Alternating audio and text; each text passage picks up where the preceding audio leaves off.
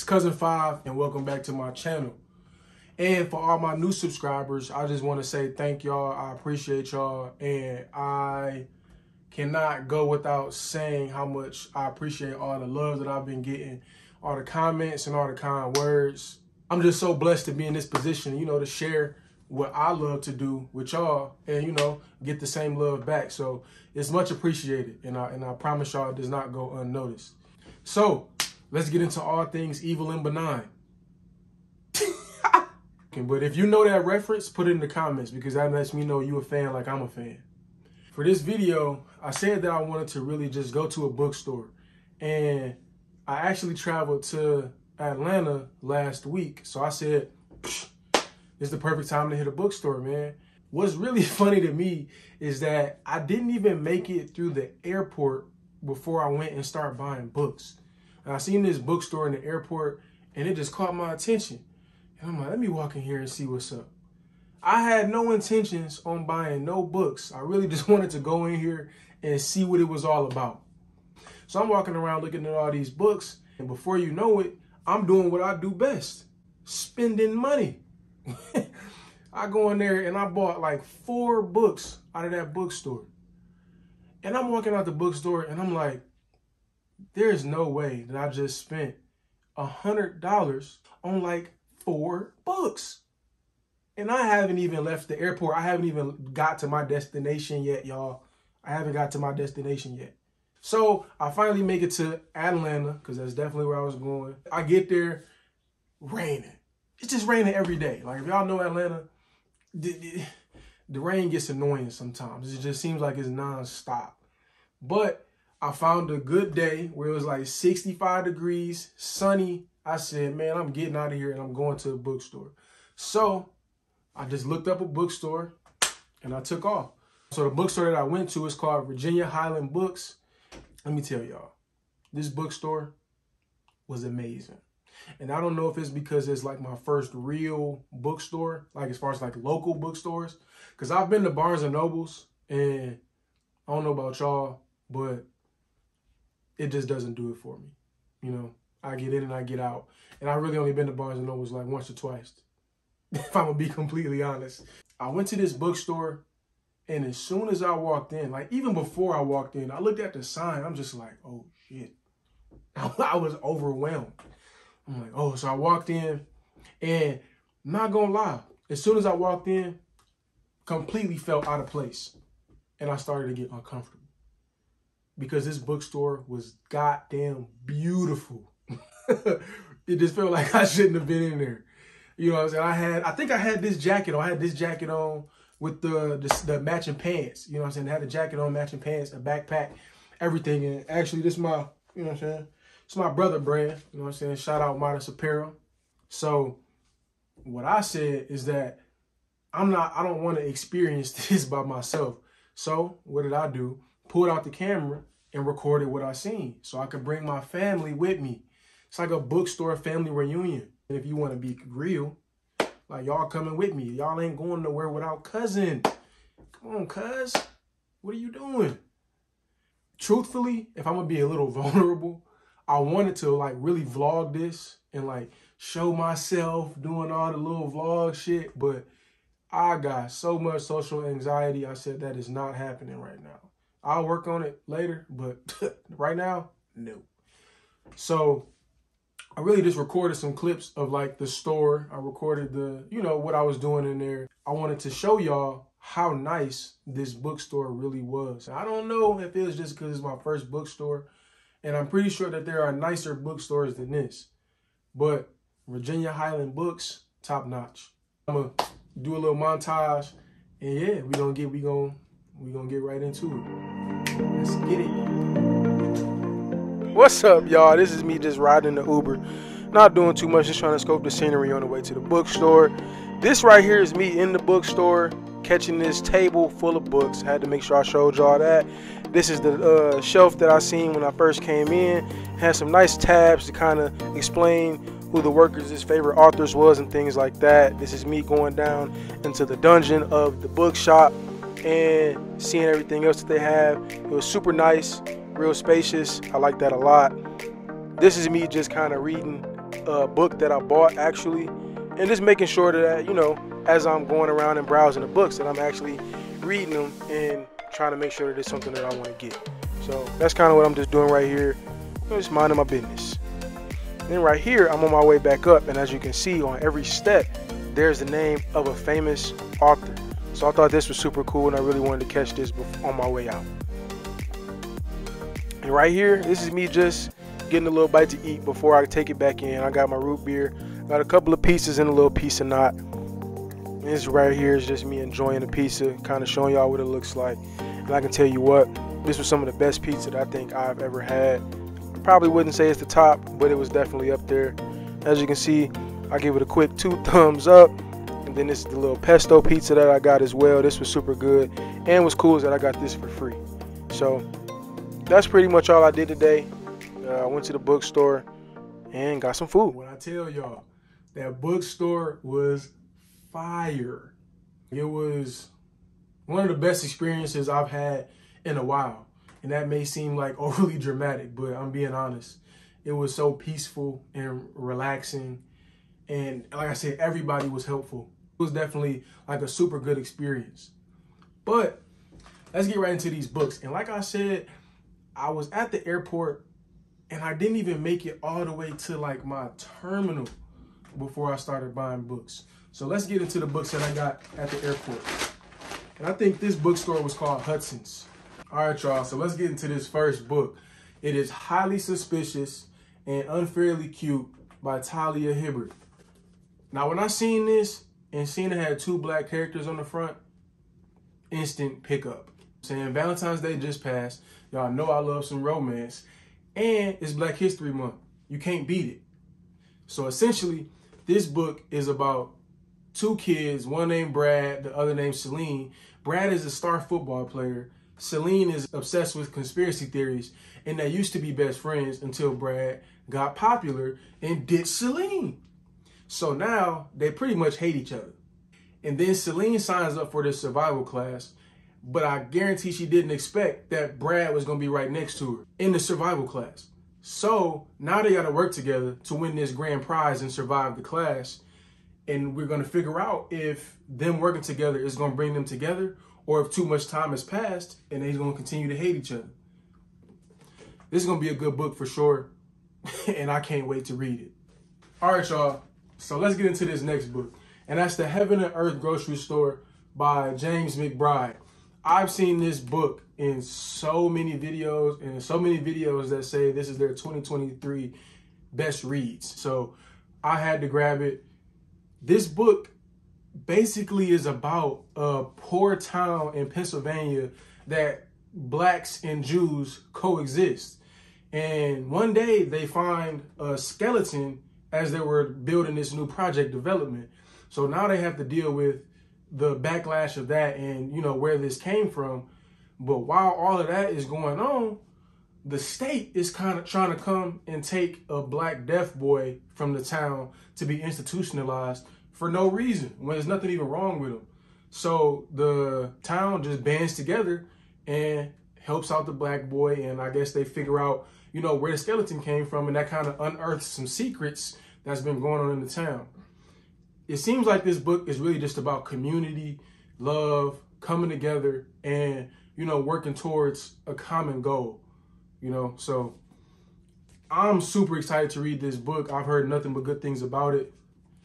So we gonna do good on this one. All right, let's get into this next book, man. This is a book that, again, I've seen all throughout BookTube, and I've really been excited to grab this book because the title is just captivating as hell.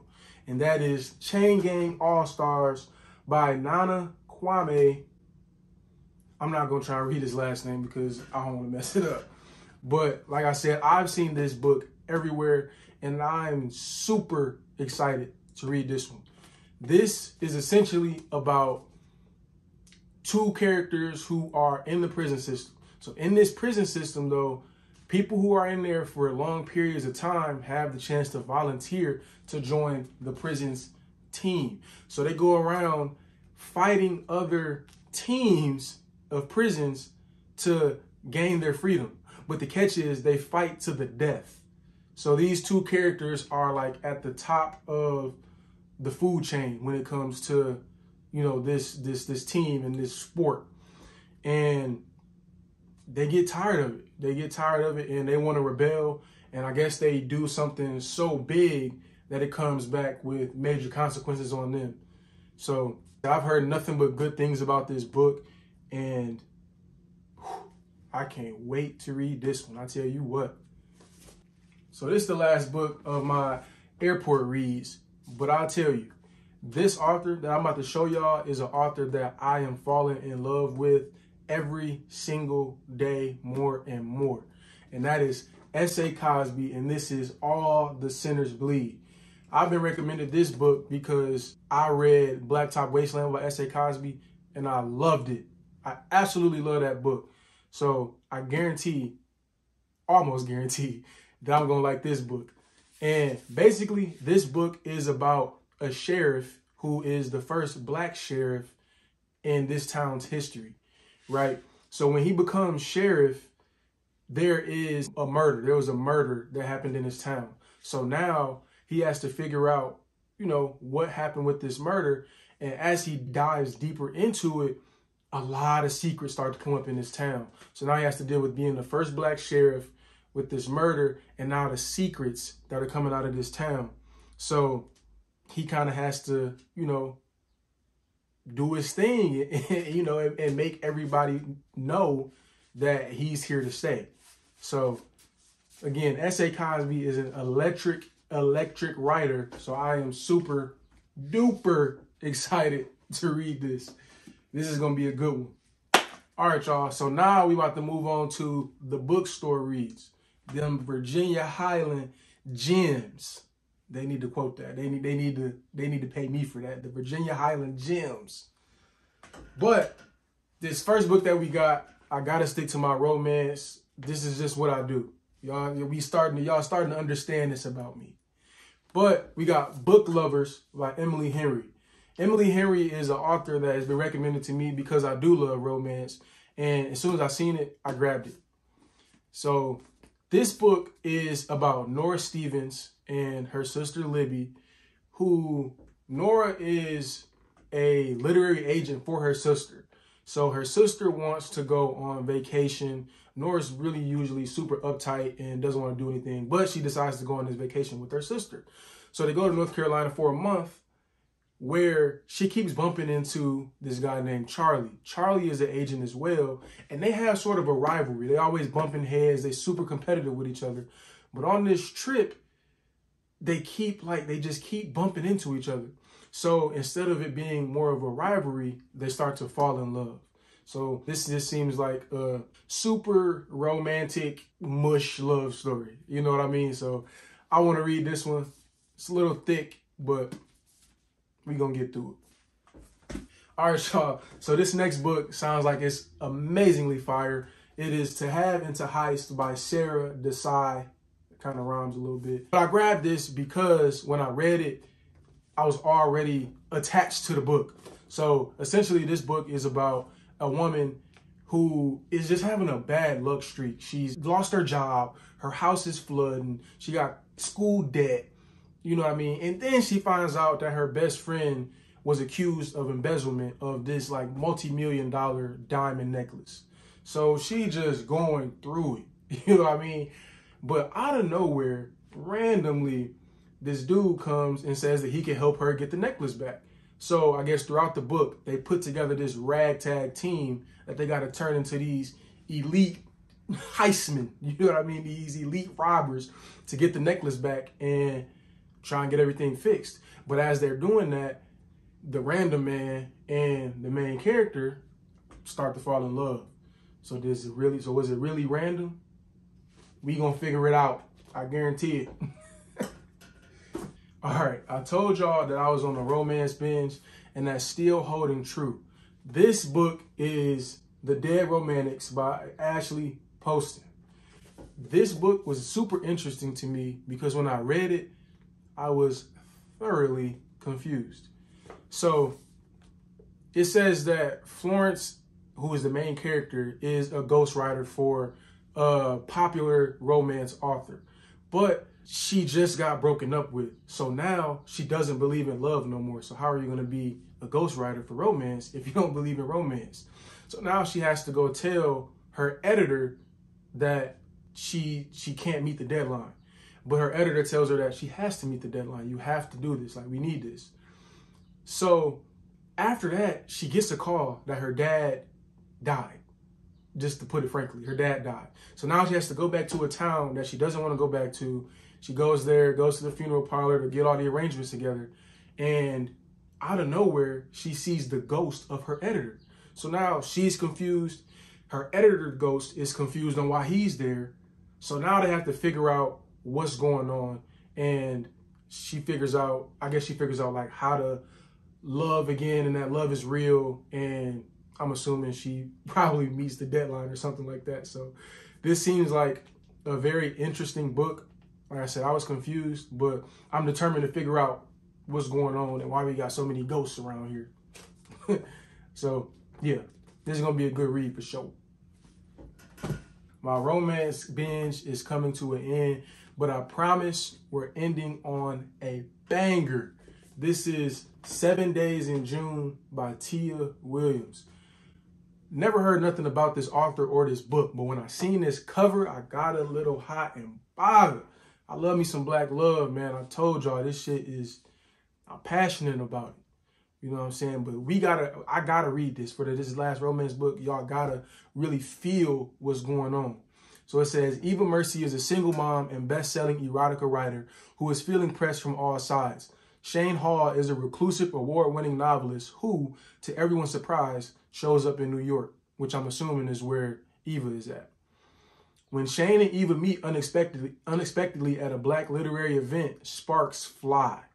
But no one knows that in 15 years earlier, teenage Eva and Shane spent one crazy, torrid week madly in love and have been secretly writing to each other in their books ever since. Over the next 7 days, amidst the steamy Brooklyn summer, Eva and Shane reconnect, but Eva was wary of the man who broke her heart. Before Shane disappears again, she needs a few questions answered. Come on, y'all, that sound good as hell. I really can't wait to read this book, and this is raw emotion coming out of me right now because I just love shit like this. Like, I promise you I do. And I tell y'all, when I read this, y'all gonna be the first ones to know exactly how I feel. I promise you. Say, man, since we out of the romance phase, I had to come straight to a classic that I've been recommended nonstop, and that is George Orwell's 1984. I've heard nothing but phenomenal things about this book, and from reading the synopsis, I can tell you that I am going to love it. This book is about a man who's going through a totalitarian type world right now, and everything is watched, everything is controlled by the government, and he going against the grain. He going against the grain and really trying to uproot everything. He becomes an enemy of the state. He becomes an enemy of Big Brother, you know, everybody watching, like the overall hierarchy. You know what I mean? So I think that this is going to be an amazing book. Like I said, I've heard nothing but good things about it, and I really can't wait to read it because I love when people go against the grain. Big ups to you, my boy. We gonna see what you're talking about. All right, so now we're going to switch to a different direction real quick and talk about Patriarchy Blues by Frederick Joseph. This is a little different because this is more of an essay style writing. But when I seen it and I read it, I had to grab it because essentially he's talking about what it means to be a man today, you know, and talking about toxic masculinity. And the thing is that, you know, men go through and men struggle with just being a man. You know, and talking about how we can get better at it, how we can, you know, train ourselves and, you know, help ourselves through some of the things that we struggle with. So I really just was attracted to this book from the get-go, you know, because I'm a black man. I struggle with a lot of things. So this is something that's definitely going to help me, and it's going to be a good read. All right, now, y'all know how I feel about some Toni Morrison. This is The Bluest Eye by Toni Morrison. I love her. She is an amazing author. and I've heard nothing but good things about this book. So this book is about a little girl named Pecola Breedlove, and she's a young black girl who's been getting mocked and bullied by other kids because she has dark skin, brown eyes, and dark curly hair. Brown skin, brown eyes, dark coarse hair. I feel it. But the thing about this book is that she wants to be white, essentially. She wants blonde hair, blue eyes. And as she gets older, she realized that's not going to happen. And she continues to get bullied and continues to go through things. So her life is a spiral out of control. But this book is really just about conformity and wanting to be like somebody else. I think that she just speaks to so many themes in her books that I know I'm going to fall in love with this from the first couple pages. I appreciate y'all who recommended this. I really cannot wait to dive into this. All right. Let's get into this next one, man. This is Why Fathers Cry at Night by Kwame Alexander. And I picked this book up because, one, the title is fascinating. Two, because when I read it, this is about a man going over the trials and tribulations that he's had to face growing up with his parents, you know, him getting older, getting into his own relationships and those not going the way he's supposed to, his kids, and really just talking about the stigma of men with trauma and men crying and, you know, being vulnerable. Because, you know, as men, we're always told to suck it up, or I don't know if y'all ever been told to cry in the dark because people can't see that you're crying. And that's really what this title speaks to. And it just hit me like a ton of bricks. So when I tell you that this is going to be one of the first books that I read, I promise you that, because I'm passionate about stuff like this. Like, I wouldn't be able to be vulnerable with y'all if it wasn't for books like this. So if you feel the same way, go ahead and grab it, because I'm going to tell you, I'm about to read it. All right, y'all. So I saved the good one for last, and I promise this is a funny one, and I swear this has to be a movie. I promise you, I feel like I've seen this in a movie. But this is Killers of a Certain Age by Deanna Raybourn. When I seen this, the cover caught me off guard, like instantly. But when I turned it around and read it, oh my, I was on the flow. This book is about 4 elderly ladies who have worked for the museum, which is an elite network of assassins. So these old ladies used to be assassins, and they worked for this company for 40 years. So now the company feels that they're too old. They tactics old school and everything. So the company sends them on an all expenses paid vacation. So they ecstatic. But as they on vacation, they realize that an assassin is trying to take them out. And they think to themselves, the only way that they could be taken out is if the company is trying to take them out. So now they got to work together to show the museum that these old ladies can still get down, and them old tactics still work like brand new. So I'm excited to read this one. I know it's going to be funny. I know it's going to be super interesting, thriller-wise. Like, this is going to be a good one. But yeah, that's the end of my little bookstore book haul.